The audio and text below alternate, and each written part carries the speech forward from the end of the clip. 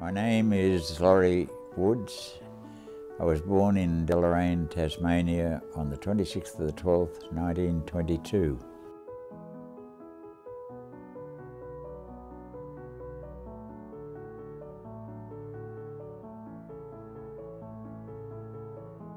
At the age of 13, or just on 14, I left school and I wanted to get a job to help my parents. So in April 1937, I got a job on the railway. Very good job.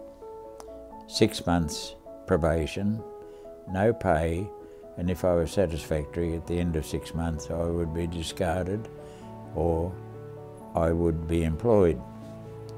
I got transferred on pay to New Norfolk. It was quite a nice place to live. I joined the football club and played football, Australian rules, and I had a girlfriend. That was not my choice, but that was her choice. I wrote to my parents and said I would like to join the Air Force. Why would I want to join the Air Force? And I said, well, I left school when I was 13. I would like to improve my education, and if I join the Air Force, they'll teach me, and that'll be that. So after a week or so, ringing them up and talking to them and all the rest of it, they signed the papers. Okay, so then I was sent to the doctor to be checked. And as a cyclist, I'd been very successful, but I was going down Argyle Street in Hobart, and this kid chased a ball out into the middle of the street, and I couldn't miss him, but just as I hit him, I spun the wheel, and of course I went over, hit the ground, and I wrenched all the sinews away from the bone in my shoulder. There was no free medicine or anything like that, so I just put up with it. And I could only get my arm up like this. And I remembered what my uncle had said when he joined the signallers in the First World War. His eye was bad. So the doctor said, okay, you've got to test your eyes, so put your left hand up over your eye, thus. He said, now read that. He said, now the other eye, and read that, and he got away with it. So when the doctor said, put your arm up, I put my arm up like this, and he said, now put the other arm up, and I put the other arm up to match it. I couldn't get it up. He said, okay. He said, but the trouble, you've got flat feet. I said, but what difference does that make? He said, oh, can't pass you. And I said, but I'm joining aircrew, I'm not joining the army, so I don't have to march. Oh, okay. Okay, well, you're okay. So I was put onto the reserve, and from mid-November through till the 19th of June, I think it was, 1942, and I was called up.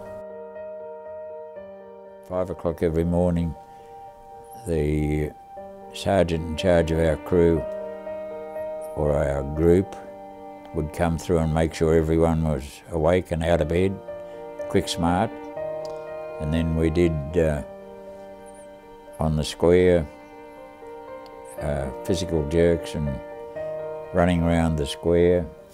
And there was an AC2 pepper who was quite useless, and he dropped his rifle one morning, and one of the fellas laughed about it, and the WWII discipline officer, Monty Parks, a red-headed bastard, he said, okay, double up round the square.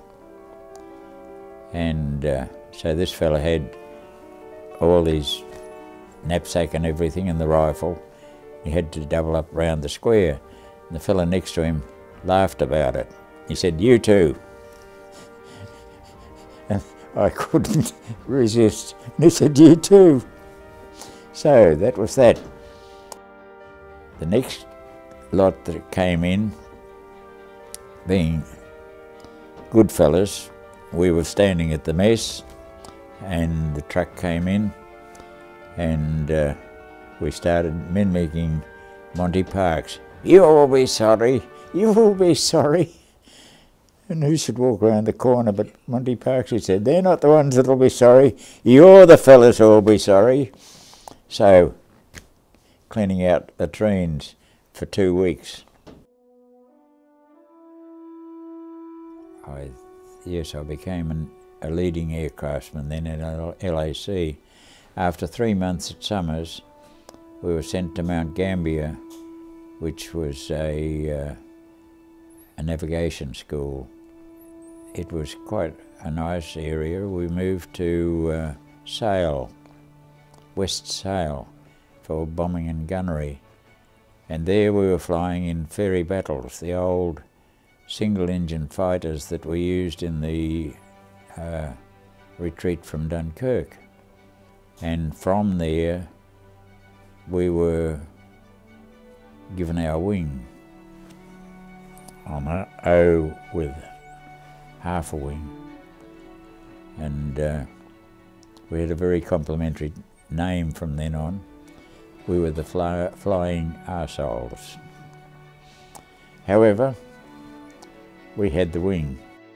Anyway, we came further north and we arrived in Brisbane and were unloaded into the really like cattle trucks and taken down to the wharf and loaded onto the Willard A. Holbrook, one of the American Liberty ships. And we had nothing to do but stand round the rail. And the Brisbane River, honestly, never seen anything like it. We stood there amazed. You could almost see the bottom of the water and all these jellyfish. It was just a team of jellyfish. Never seen anything like it at that stage or since. But the water was absolutely clear and it was wonderful. We were overnight on board ship. I volunteered to work in the cookhouse because that was closest to the food, and a lot of the others were posted onto the guns and whatnot, but we all had to do something. And we sailed out of Brisbane, and it was quite exciting. It would be an interesting trip. We knew we were probably headed to England, but how do we get there? And we're sailing along the first or second night, and there's a ship coming towards us, and it's got searchlights on the front and on the back of the ship shining down onto the water. That's funny. When it came closer, it's only a couple of 100 yards away to the starboard. It's got a big red cross on the side, and it's a hospital ship. 4 hours later, it came over the radio that the Australian hospital ship had been sunk out from Brisbane.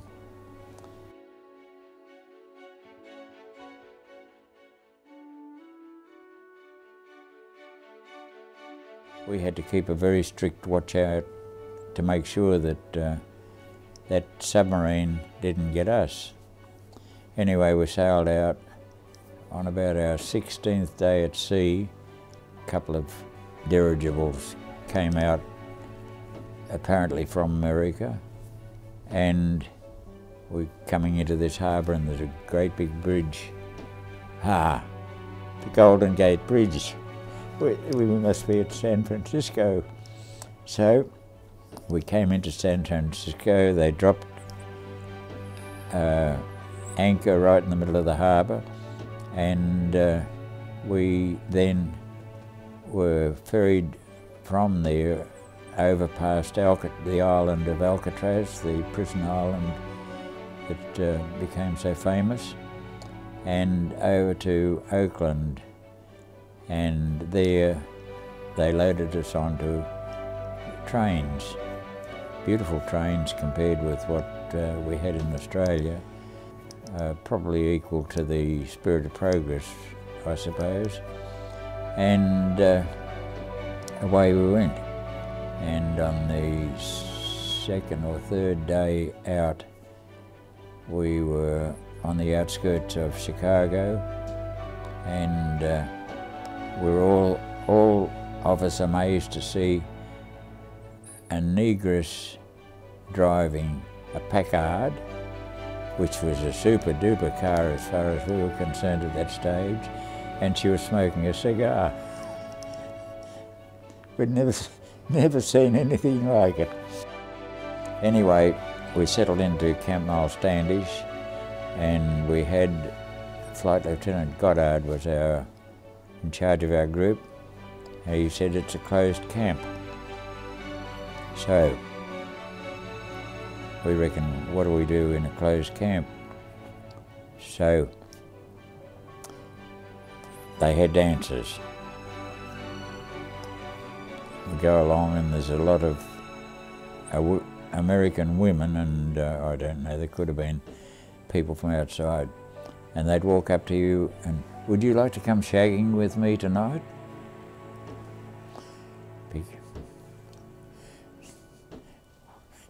What the hell are they talking about? Anyway, we learned that shagging was dancing.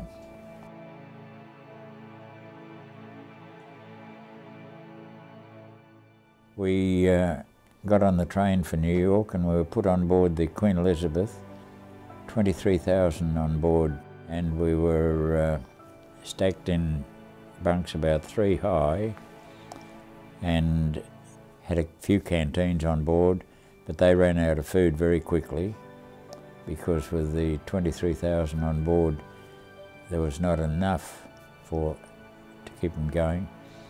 Anyway, we're 3 days out from New York, and suddenly the ship took a violent manoeuvre, and practically everyone was almost tipped out of bed. And we found out the next morning that we'd run into what they thought might have been a pack of submarines or a pack of whales. But he had altered course 90 degrees to port and clapped on everything to get away from it, and we were doing 43 knots. That was fast for the big ships, and the ship was shuddering like that for about 12 hours before they cut down to normal speed. And then we went round the north of Ireland and up the Clyde. Beautiful. On the port side, all these white cottages all the way along and it was very nice. And we were about halfway up the Clyde, and a Spitfire came along, and we're on the ship, and we're looking down here at a Spitfire flying along. And we went up ahead, turned around and came down back on the other side, and we all agreed must be a stupid bloody Australian pilot.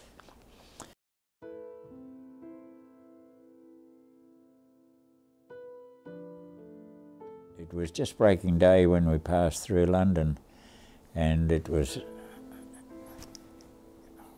a sight to see all the damage that had been done with all the bombing. You know, whole rows of houses, either half houses or none left. And we thought, okay, it'll be our turn next. We're headed apparently to bomb Germany, so we'll get our own back.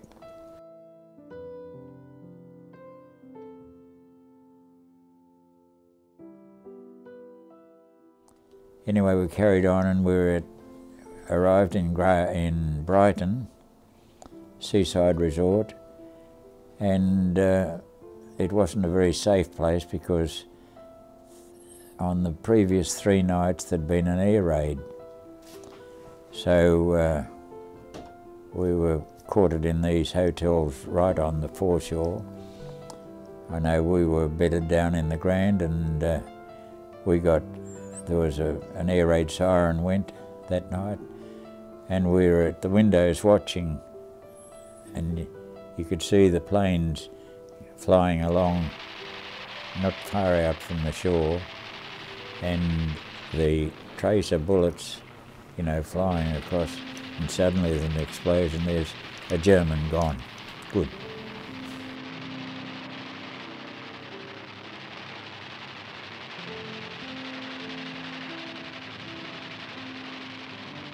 Then we returned to Victoria Station to come back to Brighton, and an air raid developed. So we were standing outside the station looking at it all, you know, taking it all in, and one of the cops came along and he said, "Hey, you fellas, you better get down underneath." "What for?" He said, "You might get killed." "Yeah, but if we go down there we might get buried too." So we stayed and watched it. And then we set off back to West Frew, and when we got there, there's the latest super fortress standing just at the end of the runway. And there was just room for us to land, and that was all. So, of course, being inquisitive, we walked over to this fortress and opened the door, walked in, had a look at their bomb site and all the rest of it, interior. Nothing startling there, not you know, the Yanks had been saying what a wonderful thing it was, and okay, it was about equivalent to what we were using. Over into the mess. "What's the fortress doing out there?" "Oh, that's an American crew. They flew it in from the States." "Yeah, but what is it doing here?"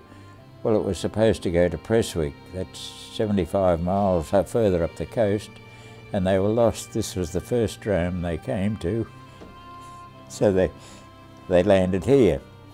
That was about the state of the American Air Force at that stage. And it was right on the point of D-Day, so we did 2 diversionary raids where they sent a whole group of planes out here, and the invasion was taking place here. So this would attract the fighters and everything away from there. But the first raid was okay, we got away with that. The second raid, we must have flown over, we reckon it was a Royal Navy, and if a plane flew over a Royal Navy ship, they would blast away at it no matter what. So we came back with a sizable hole from that one. Then we were posted to 460 Squadron. 460 Squadron was the senior Australian Lancaster Squadron flying in Bomber Command. It was commanded by Group Captain Huey Edwards, the first man to win the VC, Victoria Cross, the Distinguished Service Order, Distinguished Flying Medal. And he was a good fella. He had a hoppy leg from where he'd been crashed before, but he was a man you could talk to. And later, when I was interviewed for him, he asked me if I'd like to be an officer. And I said, not particularly. And he said, why not? Wouldn't you like to be in the officers' mess? And I said, no, I wouldn't. And he said, why not? And I said, because there are a lot of bloody drunks there and I don't drink. We converted onto the Lancasters, and we did quite a lot of training, and we'd fly out over the wash, and they'd drop aluminium sea markers, and then we'd fly over and we could blast those with our guns. I got barred because I blew them to pieces and there was nothing left for the gunners, so I wasn't allowed to fire anymore. We started operations just after D-Day, and they ranged from 300 Lancasters in a flight or up to 1,000 bomber raids. I did 3 times 1,000 bomber raid in the one day, but in a raid on WWII in France, we were in daylight. It was about 10 o'clock in the morning, and my bombs were the 5th stick of bombs to hit the ground, and my first bomb hit an ammunition train, and I'd never seen such a terrific explosion. It went straight up right through the yard, a fantastic explosion. Probably about the next raid, I think it might have been, was Gelsenkirchen in the middle of the Ruhr Valley. Incidentally, we did 19 trips into the Ruhr Valley, and that was known as the Valley of Death. But on this occasion, we're coming up on the target, and it's just like a hailstorm of icicles. How can you fly through them and miss them? But these were shells and, you know, splinters. And I was shaking like a leaf. I didn't know what I could do. I couldn't talk. I couldn't do anything. And we're getting closer and closer, and it was only a matter of half a minute or so, and suddenly there's a terrific explosion, and then I'm just like this. And I dropped our bombs, and no problem, steered the skipper through the target, and we got back safely, but half our roof was gone. Our Lancaster had been blown up probably about 50 feet above us, and of course took the top of our roof. So, and the Lancaster, of course, was still flyable. And I talked with Deloraine, and he said that when the plane blew up just in front of them, Huey Edwards just flew straight through. He didn't try to dodge or anything like that, and he had probably had that much experience that he probably thought, well, if I go straight through, I might get through, I might not. But if I dodge, is that going to improve my chances? No. The quicker I get through, the better. So that's what it was all about.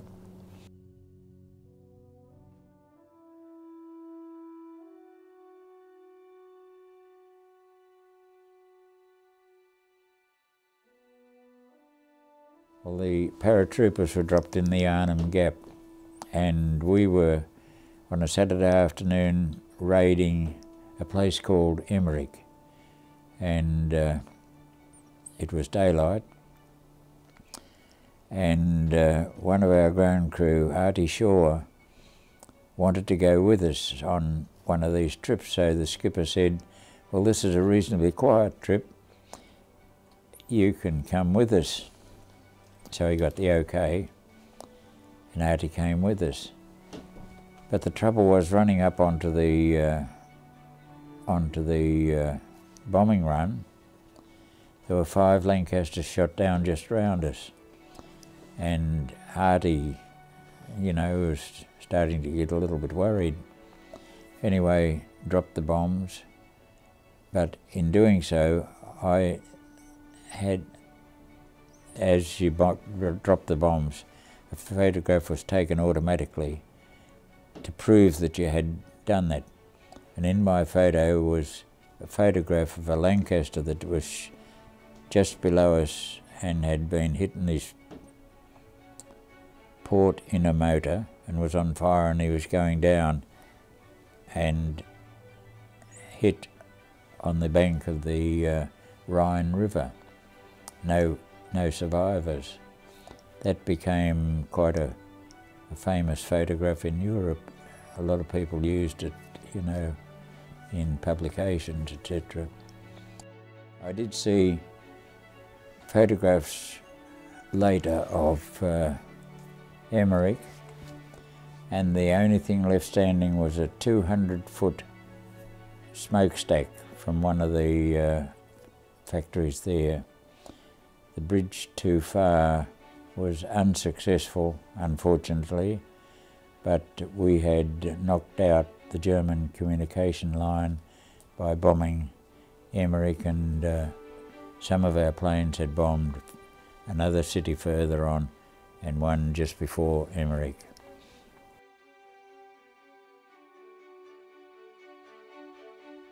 Our final mission, we were highly recommended at that stage that the pilot and myself would be decorated when we were finished, but that was squadron talk. They used to, it was almost like horse racing. They would pick on someone, say he's the favourite or so. And anyway, the A Flight Commander was leading, C Flight Commander was on the left flank, and we were given the right flank, and we were leading in Bomber Command through the target of one Eichel, a synthetic oil introduction factory. And there were around about 350 planes in it, and it was really wonderful to look back and see all these Lancasters spread out behind us, coming up on the target. And nothing was happening, and I gave the order to open the bomb bays and let the bombs go, and just the bomb doors had just closed, and there was a terrific explosion, and I heard Laurie, Laurie, quick, and my station was laying on the floor in the nose of the plane. I dashed back quickly, and the pilot was slumped over and had fallen forward over the controls, and we were going into a dive. And I grabbed the stick and pulled it back, and I signalled to the navigator and the engineer to lift the pilot out. And they lifted him out of his seat and laid him on the floor beside the pilot's seat, and the pilot had given me a give it a go type of thing for 10 minutes one day, and he first of all tried the engineer, and the engineer was turning us in on a bank and couldn't handle it. So then he gave me the 10 minutes, and he said, okay, after, if anything happens to me, you ought to take over. And this is probably 2 to 3 months later this happened, and he called me, and of course I took over. And the first thing when I looked at him, he was bleeding through he had a piece of ack straight in under the eye here, and as they said, another fraction of an inch he'd have been killed instantly, so we were lucky. But he appeared to be bleeding out through it, through his nose and through his mouth. And I thought, well, he's not going to last too long, so the quicker I get back to England, the better if I can. So I had 3,000 revs and plus 12 boost set up by the engineer on, and he fiddled about, so I wiped his hand out and just shoved the throttles forward to approximately where it should be, and then I said synchronise the motors.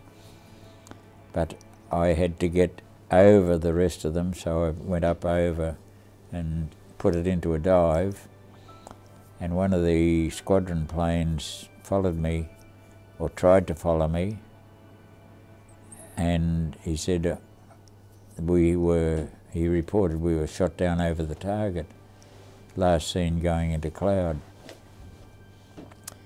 Anyway, in the cloud, the icing was very bad, and if you get too much icing, the plane becomes unflyable and you'll just crash. So I had to get out of it. Instead of flying straight and level out of it, I came out and the plane was coming like this. So I straightened up and I thought, I waited for about half an hour, and there's another break in the cloud, and this time I headed down into the cloud before we got to the break, icing up badly. The mid-upper gunner was yelling out a bit into the open, and I wasn't going to turn or try and dodge anything, so I had to go into the cloud again to get underneath it. And I was thinking, I wonder if I will ever see my mother and father again. I've got a job to do, and there was enough room for me to put my hand up onto the roof to hold me in my seat. I wouldn't strap myself in because I thought, if I need to get out in a hurry. That was a stupid thought, because many times afterwards I thought about it. There's no way that I would have, if I wasn't flying the plane, I wouldn't have been able to get out anyway. But on the spur of the moment, I had my hand up there to hold me in the seat because it was that rough. Anyway, we come out of the cloud at about 1,500 feet, and our navigator for that trip was the navigation leader, and I had said to him, give Ted a shot of morphine, and he said, I can't do that. And I said, you bloody well do it, because I can't fly this plane and do that too. I was a warrant officer, he was a flight lieutenant, an officer.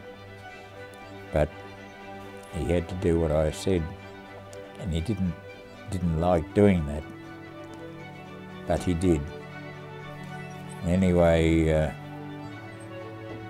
later when Group Captain Huey Edwards was talking to him, he said, and what did you do, Coffee?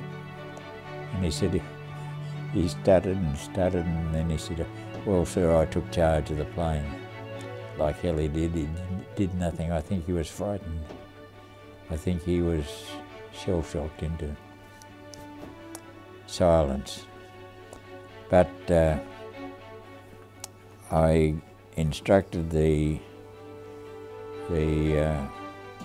wireless operator to give Manston, the crash landing drone, a call to say,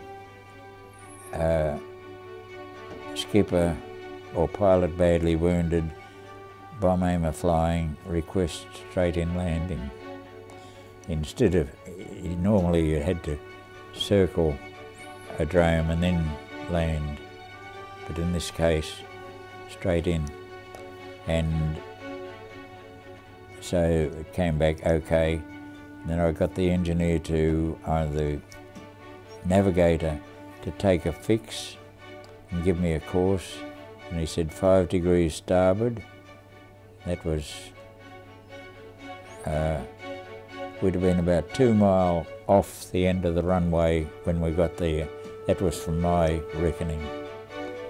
And I had set course initially by the sun because the one compass was damaged and the other was toppled by my flying, and I had been a Boy Scout and I was able to get my fix a bearing by my watch, and I followed that until the compasses were back in circuit again.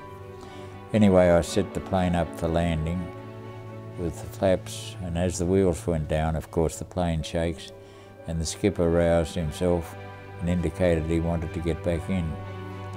So I said, okay, we're about 100 feet off the ground, lifted him back into his seat, and I stood behind him, rode shotgun, and he made a perfect landing, and then he collapsed over the controls about halfway down the runway, so I had to cut the motors and stop the plane, and that was it.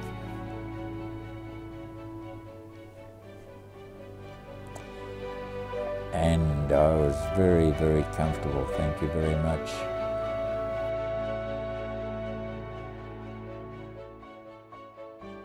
And immediately I was sent down to London. I had an immediate award of the Distinguished Flying Cross. I got a field commission, as they say in the Army, and so I was sent immediately to London to be fitted out for an officer's uniform. I stayed there for about a week while I was waiting, and the war was still on with Japan, so I decided repatriation. Got back to Australia and was given 6 weeks disembarkation leave, and during that time the Japanese packed in, so I had been requested by the Tasmanian Transport Commission. They wanted me out to take over the control of the Hobart Bridge toll collections, and so I was discharged and went back to work for my 22nd birthday.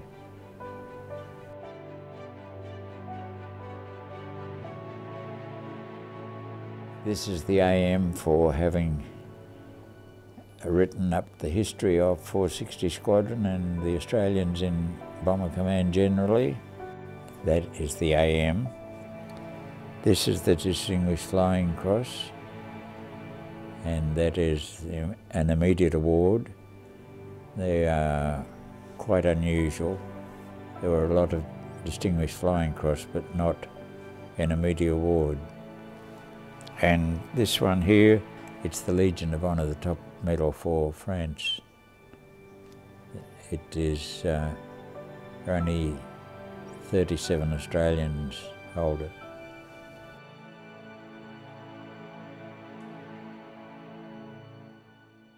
When we returned from overseas, we were ignored. Nobody wanted to hear anything, and they didn't understand anyway, so it was not much good of talking to them. And the only relief we had was on Anzac Day when you met up with your mates. It was 70 years before they put a memorial in London. In London, mind you.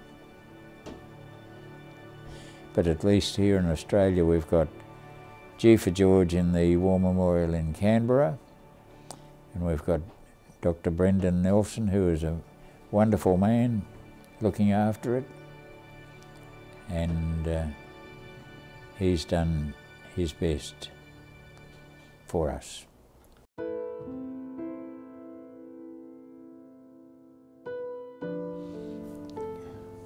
Coming back into civilian life was very difficult, excepting for the fact that I had this job. I was only one of 6 on the Commissioner's staff for the Transport Department in Tasmania, and it was a very responsible job and kept me fairly busy. But my home life was no good. I had married this first wife, and she remained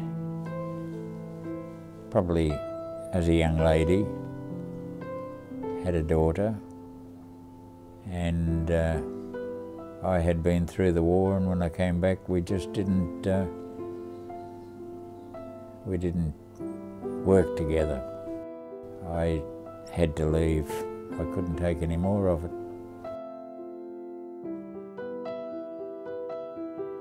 For some reason,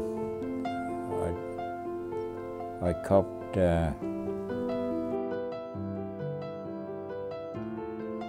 post-traumatic stress, and I was taken to Concord in Sydney, and I was given shock treatment, one lot, and then the specialist suggested that it wasn't very successful, so I should have another one. And I picked up a sizable table and I said, "You bastard, you talk to me like that, I'll smash this over your head." He said, "It's all right, Mr. Woods, you can go home tomorrow." So I went home tomorrow, and first night in bed with my wife, I had a nightmare. She was as big as you. I picked her up physically and threw her out of bed. And she turned the light on and quietened me down. But that was my life for, it took me about 15 years to get over the shock treatment. I've had another bout since, but recovered from it. And then later I met up with a German girl. I said, "Look, I'm headed north. Would you like to come and have lunch with me?"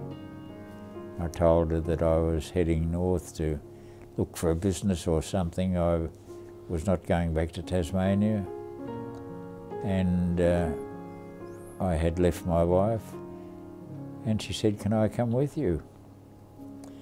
So that was 57 years together.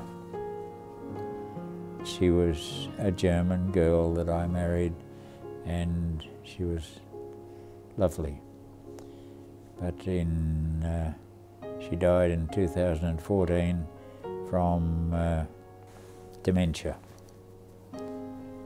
Shocking sort of a thing, but it happens.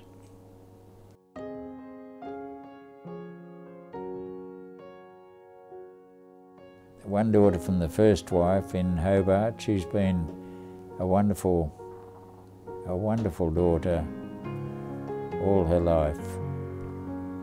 I've got another daughter in Cooper's Plains, just down the road from me. She's got 6 children. I don't ever see them. So, that's life.